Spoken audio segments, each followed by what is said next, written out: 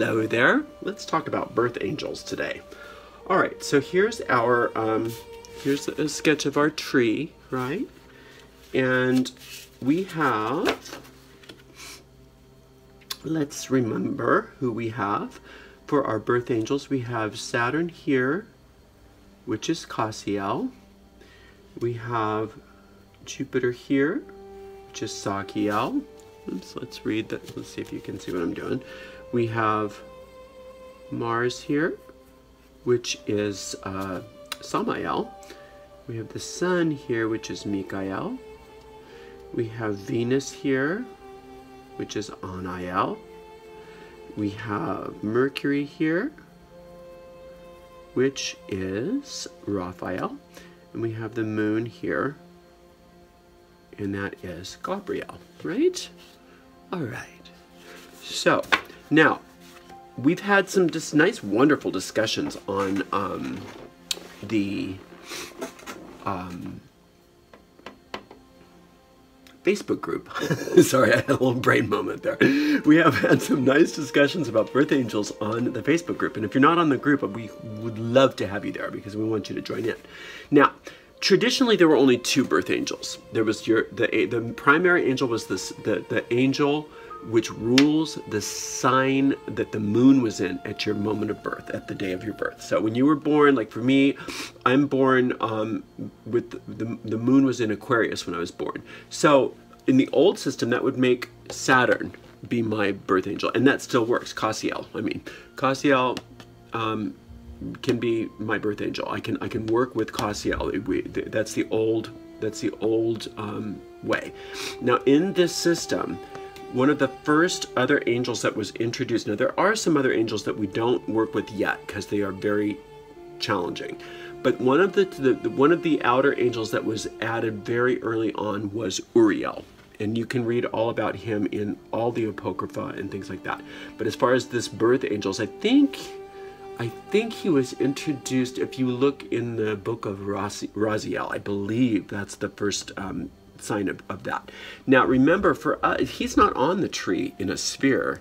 He is the lightning bolt. So he is this action here. That's Uriel. So if you have Aquarius as your moon sign, your birth angel, you can work, and a lot of systems say start out working with Cassiel because Uriel can be very challenging. But the way I was taught that Uriel can be challenging for people who don't have him as their birth angel. Okay, so if your moon is in Aquarius, you're probably safe to work with Uriel. Now, we'll talk about how to do that in a second. But for the rest of us, for the rest of you who don't have Aquarius moon, whatever your moon sign is, that's the angel that is your primary birth angel. So if you have Aries moon, then Samael is your primary birth angel. If you have Taurus moon, Anael is your primary birth angel. If you have Gemini moon, then Raphael is your primary birth angel.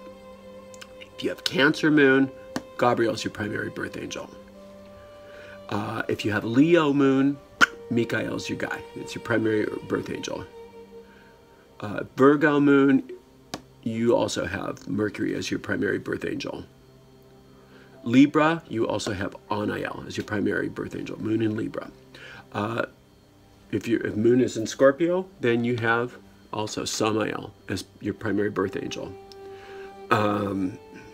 Sagittarius is your birth angel, then you have Sachiel as your primary birth angel. I mean, if your moon is in Sachiel. Capricorn, if your moon is in Capricorn, you also have Cassiel as your primary birth angel. Aquarius, we've talked about Uriel, or you could also use Cassiel. That's fine.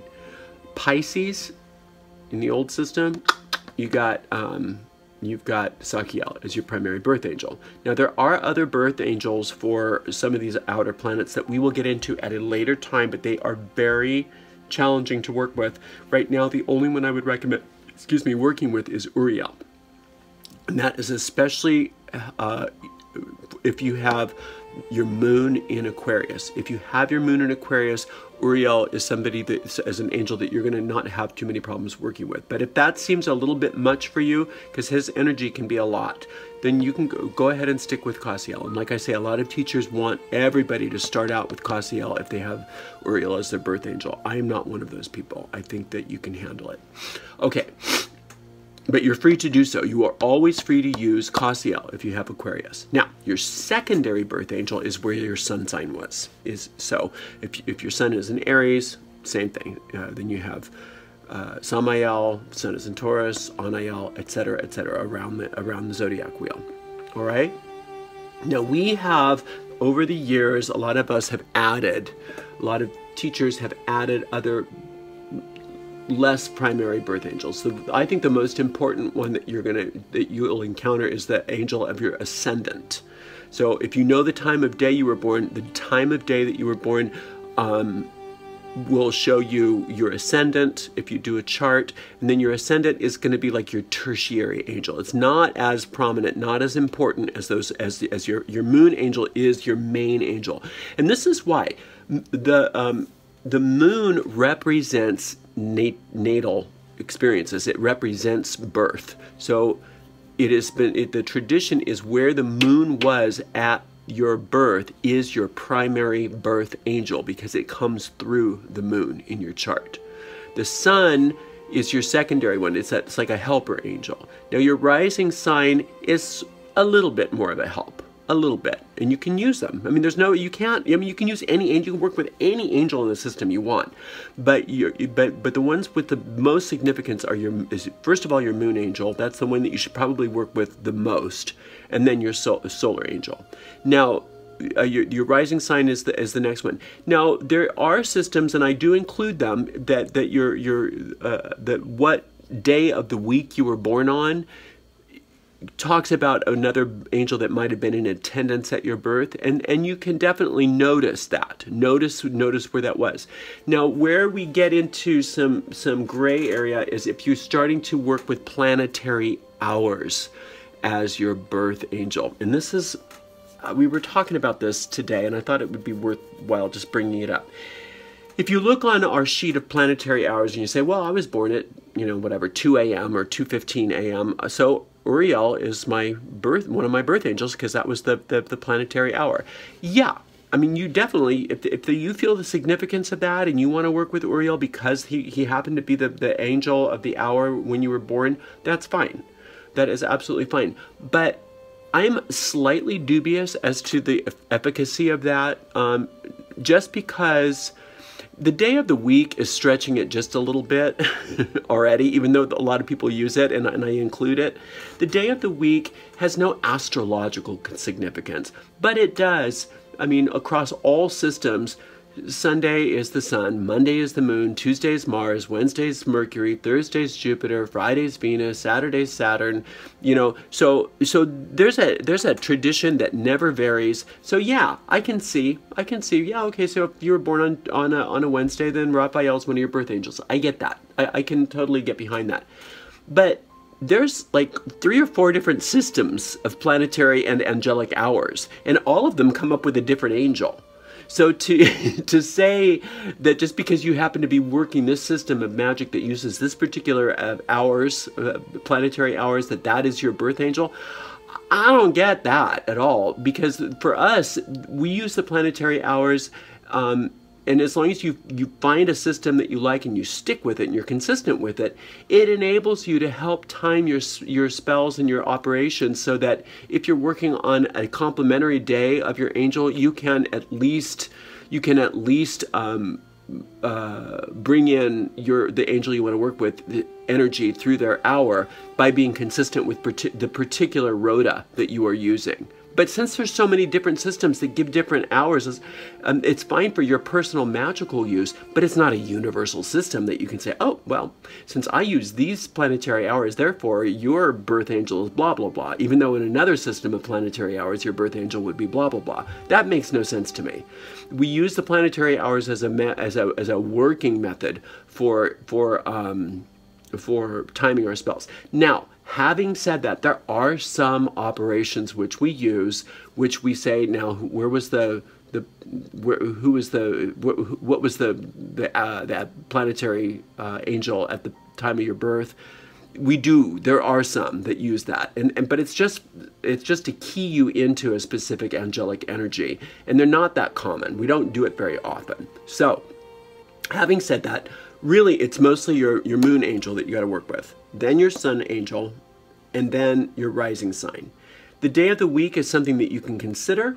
And then if you want to try playing around with the planetary hour, you can. Like I said, you can't get in trouble with working with the wrong angels. It's just that we all came in here with certain lessons to learn. And so it's a good idea to stick with the real basic ones for a while at least. But eventually you're going to work with everybody. So don't worry about it. Okay? So your birth angel is where the moon was when you were born. Okay, your secondary birth angel is where the sun was when you were born. Those two are pretty much all you need. But if you want to add a little bit of extra, you can also look at what the rising sign was and also what day of the week it was. If you want to add our system of planetary hours to that, or another system of planetary hours to see what you come up with, that's fine. You can do that. And if you happen to be drawn to working with that angel, that's great. That may be the way that particular angel is communicating with you. That's fine. There's nothing wrong with it. You can't go wrong. All right, so I hope I cleared some of that up. And so go ahead and find out who your birth angel is, and then you start working with them. Now, the first thing that you can do, even before you decide that you want to get too far into all these like formal operations and things like that, is what is called the angelic silence. And we talk about that on the board. We were talking about that on the Facebook group a little bit. So what you do is you find, where is it? You look up your where you are on which sphere you are. So let's say you had Aries moon, and so you're going to be working with Samael, right? Now we want you to do this on either on a day that is complementary to your angel. So if your angel only works on a couple of days, that's another reason for looking at some of these other angels, so that you don't have to go dark. So definitely on Tuesdays. He also works well on Thursdays and Wednesdays. So Tuesday, Thursday, Wednesday, you can work with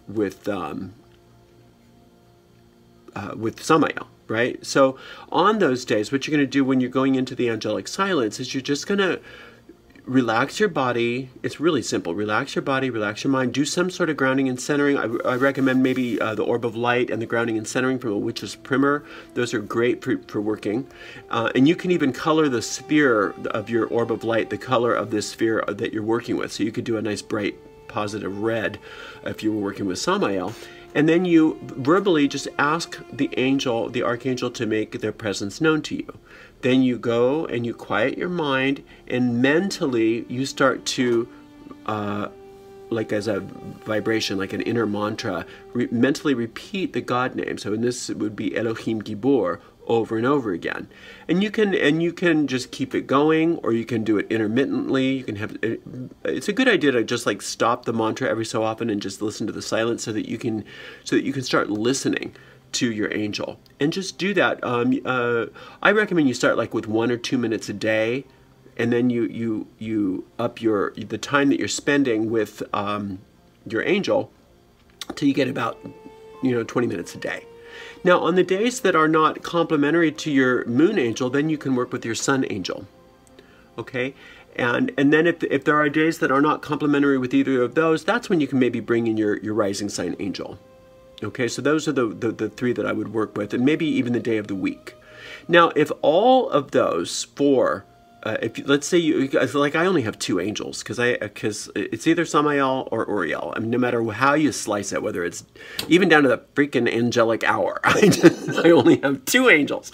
So on the days, there are days that are not compatible to either Uriel or Samael. So on those days, if I want to work the angelic silence, I just work with whoever happens to be the angel of that day, and I do the same exact procedure. I calm my mind, I do my orb of light, I ground and center, I verbally ask the angel to reveal themselves to me, and then I silently repeat the God name to myself.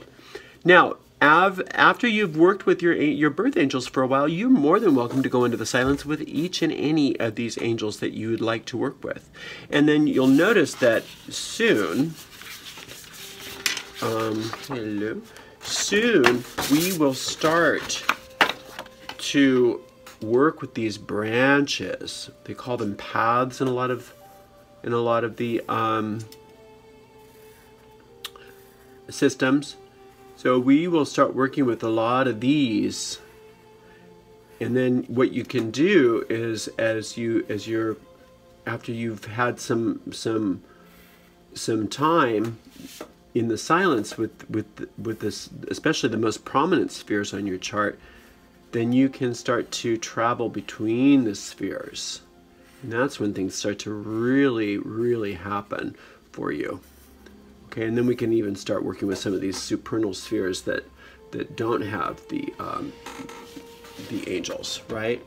So those branches, those paths, are going to be a wonderful part of how we also work within this silence.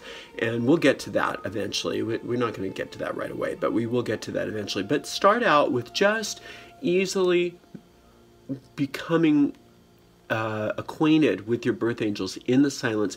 Use these God names, like I said, to really attune yourself to those spheres, and ask that angel let itself be known to you. Allow yourself to feel safe and wonderful. You are in good hands with the angels. They are very safe. They are beings of pure love and pure light. Yes, they can be a bit severe sometimes, but we like that. That's because they're powerful and they're here to help. They're here to teach. We don't always feel like learning the lessons they want us to learn, but after a while we learn that that if we just kind of let go and become attentive to the lessons that they want to teach us, that actually our lives improve rather dramatically and very quickly, sometimes instantly. And that's why people call a lot of this magic, they call it somewhat miraculous, because some of these changes can be almost startling how quickly they can happen when we say yes, to what the angels are asking of us. All right, so get to know your birth angels. I hope this was a good introduction for you, and I hope you find it interesting, and I can't wait to work with you again. Blessed be.